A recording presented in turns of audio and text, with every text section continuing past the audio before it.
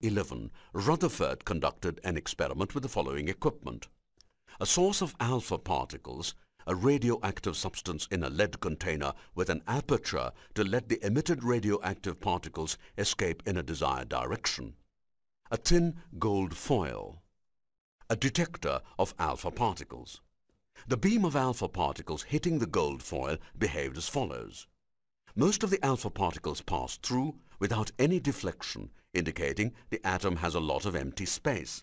A small number of alpha particles were deflected by large angles, indicating they were deflected by coming near the central nucleus.